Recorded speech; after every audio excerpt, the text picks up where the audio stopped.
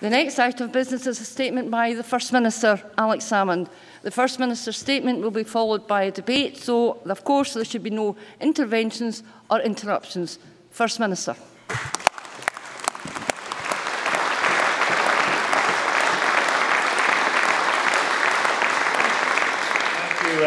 Presiding Officer, I'm glad you decided to do time for reflection today, because the burden of your remarks, which I very much support and agree, actually chime in exactly to the first point I was going to make in this statement, because you rightly identify that last week's referendum was the most extraordinary, empowering and exhilarating experience, and huge credit in that is due to both sides in the referendum campaign. When we reflect on that, it's worth comparing it with our previous experience of constitutional referendums. The vote of 1979 was a botched job, where the side which gained most votes was unable to have its wishes put into effect. The 1997 referendum was an altogether different experience. It was a great experience, actually. But we should remember the turnout in that referendum, however successful, was 60%. Last week, as you correctly identified, Presiding Officer, the turnout was 85%, the highest for any vote on this scale ever held on these islands. And in my estimation, with the exception of a handful of miscreants, both sides of the debate conducted themselves in an extraordinarily democratic, civilised and engaged manner. And therefore, to every single campaigner and voter, whatever your view and whatever your vote, I want to say thank you.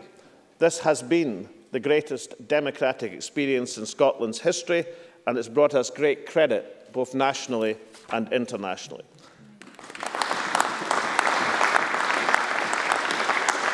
And that overwhelmingly positive side to the referendum experience is now generally recognised.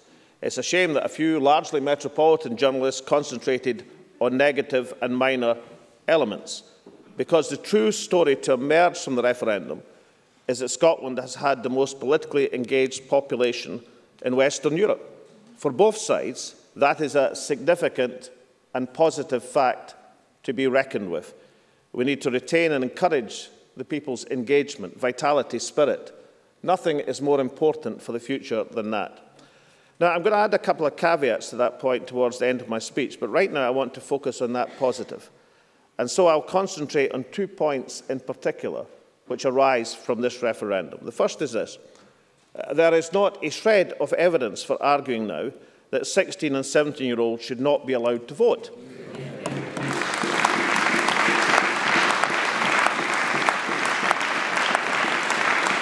Their engagement in this debate, this great constitutional debate, was second to none. They proved themselves to be the serious, passionate and committed citizens we always believed they would be.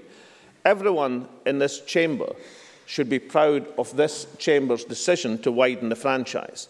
There is an overwhelming, indeed an unanswerable case for giving 16- and 17-year-olds the vote in all future elections in Scotland and indeed across the United Kingdom.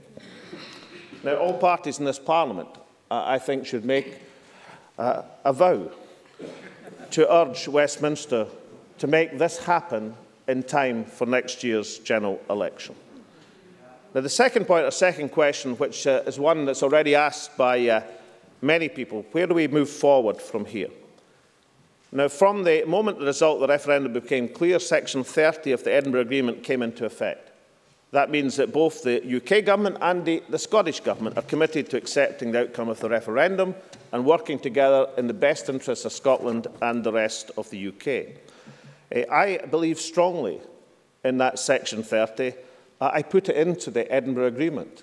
It was the red line issue for the Scottish Government, in the same way that the red line issue for the UK Government was not to have Devo Max on the ballot paper.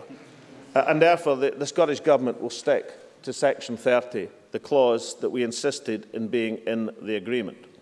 And that means that the Scottish Government will contribute fully to a process to empower the Scottish Parliament and the Scottish people. We will bring forward constructive proposals for doing exactly that. Now, I relayed this intention to the Prime Minister within minutes of the result being confirmed. That is how the Scottish Government intends to proceed. I welcome the appointment of Lord Smith. He is a trusted person who in recent months has given, indeed recent years we should say, has given great service to Scotland and whose oversight of the Commonwealth Games Organising Committee was outstanding, indeed exemplary.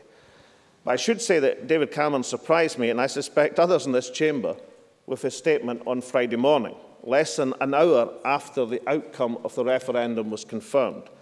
He said in that statement that change in Scotland should be in tandem, and in case we didn't understand what that meant, he repeated, at the same pace as change in England and the rest of the UK.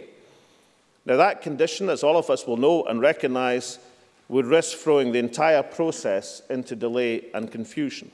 It would directly also contradict the clear commitments made during the campaign. Now, I should say the briefing from Downing Street yesterday afternoon was very different from the Friday morning statement.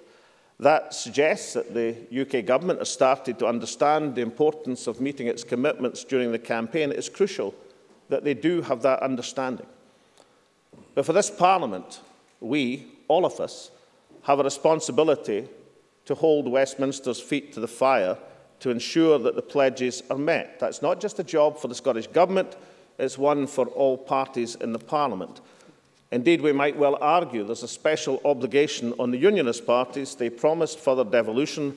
It's essential that they deliver. But all parties should understand, and understand this well, that the true guardians of progress are not the political parties at Westminster, or the political parties here in this chamber, or Lord Smith. They are the energised electorate of this nation, the community of Scotland who will not brook or tolerate any equivocation or delay. Now, I was struck yesterday by the statement of Graham Smith of the Scottish Trade Union Congress. And I suspect in that statement he captured the feelings of many, many people in Scotland. This is what Graham had to say. The vast civic movement for meaningful and progressive change that has built up in the last 2 years is impatient for change and will not accept minimalist proposals developed in a pre-referendum context, handed down on a take-them-or-leave-them basis. They are not going to be passive participants in the process or tolerate political obfuscation or compromise. The sooner that politicians recognise this and get down to working with civil society and the communities and the people of Scotland to deliver a comprehensive new devolution settlement, the better. What Graham Smith said is absolutely correct. The referendum debate engaged people in every community of our country. Its final outcome cannot be a last-minute deal between a small group of Westminster politicians. Now, Lord Smith has already recognised the need to capture the energy of the referendum debate. All of us should support his commitment to genuine consultation. After all, one thing we now know is that proper consultation and debate energises people rather than distracting them. It's worth remembering that since the Edinburgh Agreement was signed in 2012, the number of people unemployed in Scotland has reduced by 40,000. We now have record employment in Scotland, the highest in Scottish history. We have record female employment in Scotland. We have the fastest rising female employment ever in Scotland.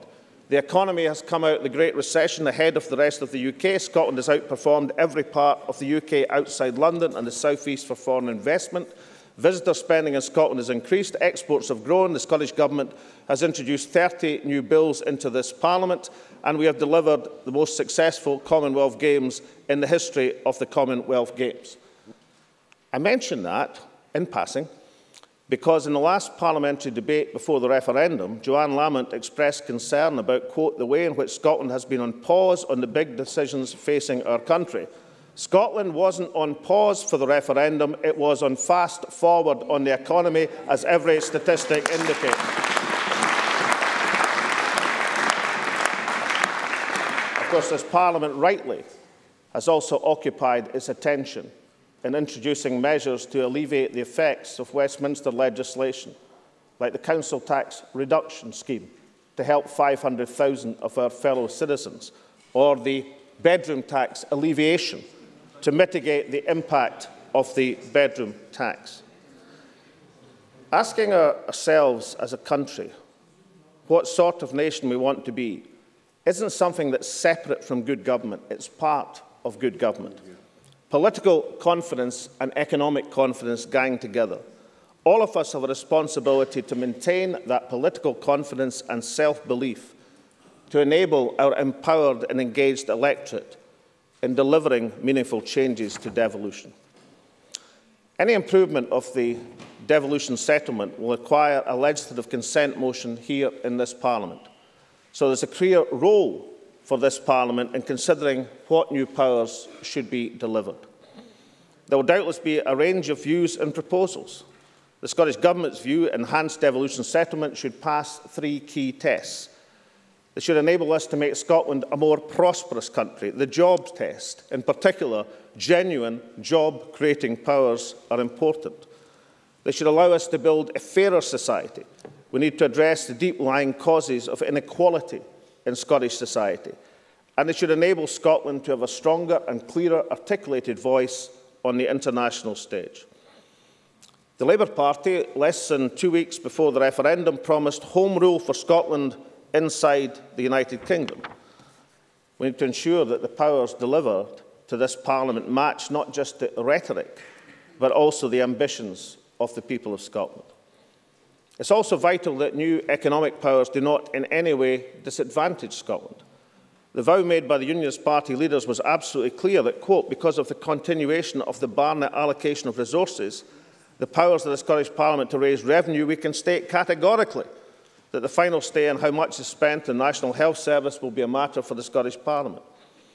But the delayed Westminster parliamentary motion and further devolution released over the weekend failed to repeat that promise on Barnett.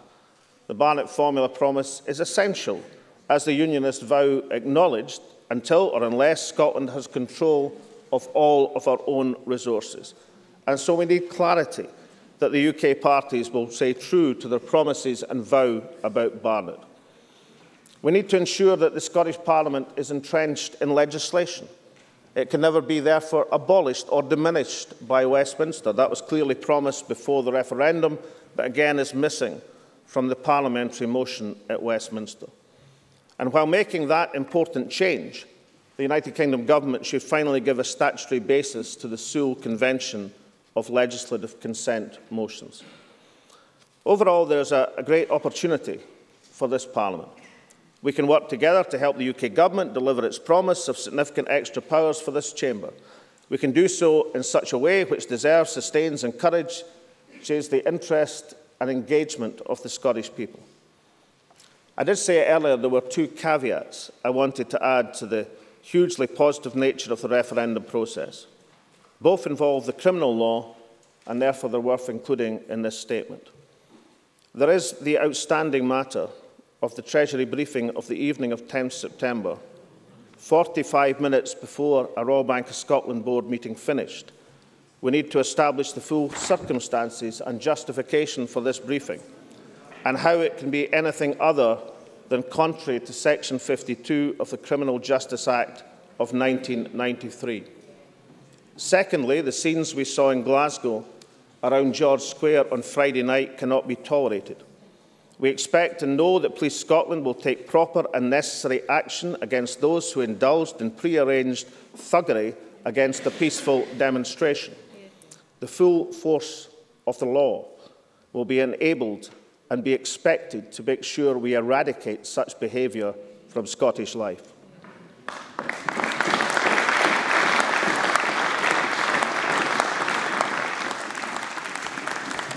When the late Donald Dewar, in what I believe to be the finest speech of his life, spoke at the opening of this Parliament in 1999, he reflected at one point on the discourse of the Scottish Enlightenment as an echo from the past which has helped to shape modern Scotland.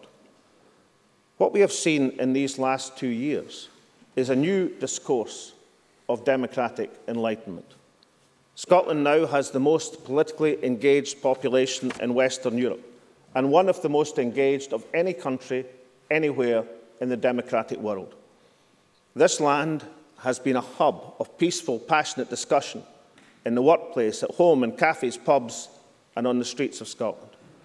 Across Scotland, people have been energised, enthused by politics in a way which has never happened before, certainly not in my experience and I suspect in the experience of anyone in this chamber. We have seen a generational change in attitudes towards independence and greater self-government, and also in how politics should be carried forward. We have a totally new body politic, a new spirit abroad in the land, and one which is speaking loud and clear. All of us must realise that things will never be the same again. Wherever we are travelling together, we are a better nation today than we were at the start of this process. We are more informed, more enabled and more empowered.